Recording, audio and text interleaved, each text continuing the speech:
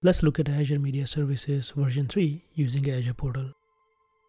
In this demo, we will take a look at creating a resource group and media services account, uploading and encoding a video, streaming and playing back a video using Azure Media Player. Let's create a resource group. Name it Media Services Demo.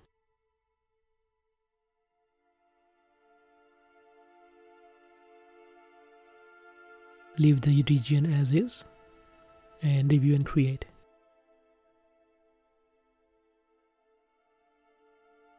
Once the resource group is created, let's create an Azure Media Services account. Search for Media Services.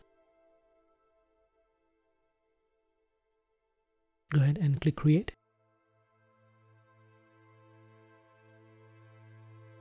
Here you need to specify Media Services account name.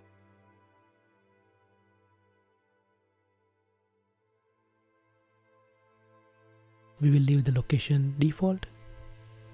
And each media services account requires a storage account. So go ahead and create a storage account name. The only change we make here is account kind. That will be general purpose v2.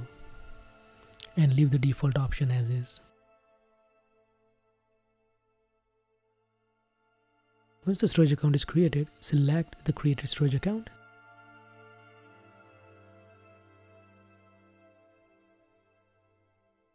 We will skip Enable Classic API option at the moment. We might cover it in later videos. The same with System Manage Identity as well. So leave the default options and check the box for agreement and hit Review and Create.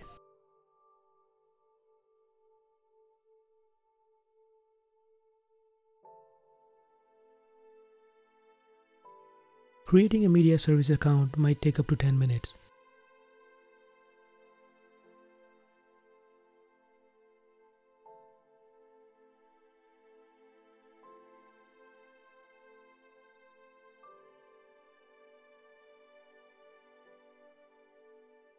Once it's created, click Go to Resource.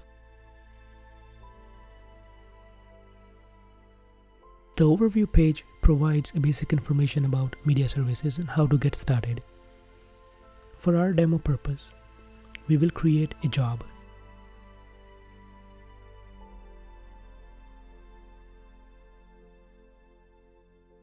This job basically is an encoding job.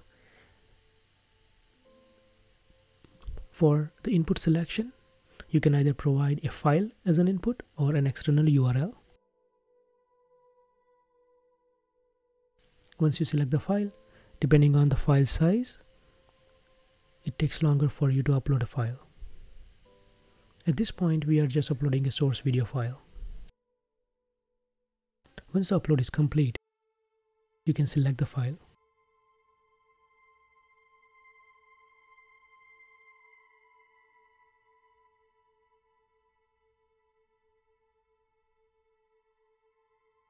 Create new transformation and give it a name, basic transform, an optional description, and we are creating a basic encoding transform. There are other transforms available, but at this point we are just interested in basic encoding. For the built-in preset, select adaptive streaming and give it your job a name, and you can define a priority. In this case, I'll just set it high. Once the job is created, you can go and take a look at the transforms plus job.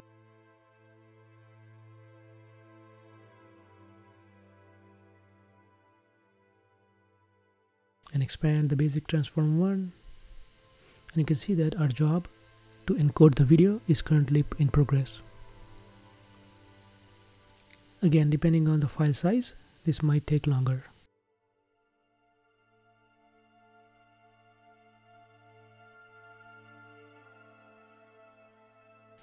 Now our job is finished.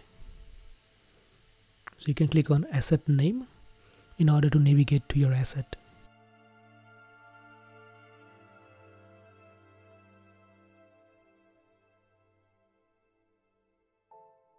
So now you're currently in Assets view. This view provides very critical information about your asset. So first thing to note here is streaming locator none, and there is a tag private, which means that the media services have encoded the asset, but it is still not available for external user to access it. For that, we need to create a streaming URL. In terms of streaming policy, for this demo, we will select predefined clear streaming only. The streaming locator can also have time expiration. In this case, the Azure Portal is defaulting to 100 years. Leave the default option as is and hit add.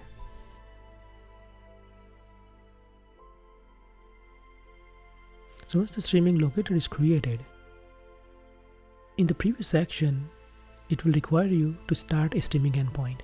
So streaming endpoint was already created when you created Media Services account, but it was stopped. So we'll go ahead and start the streaming endpoint.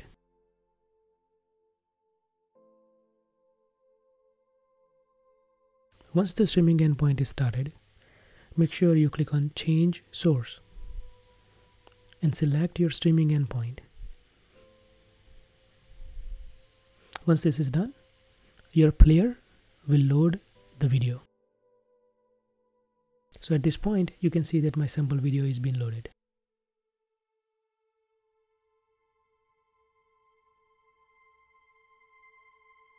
In order for external user to view or embed this video into other websites or other video players, you need a streaming endpoint URL.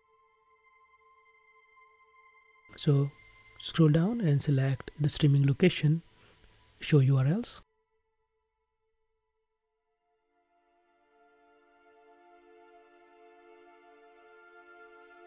In this view, you have option to select HLS, dash, or smooth streaming endpoints. So in my case, I'll select smooth streaming endpoint.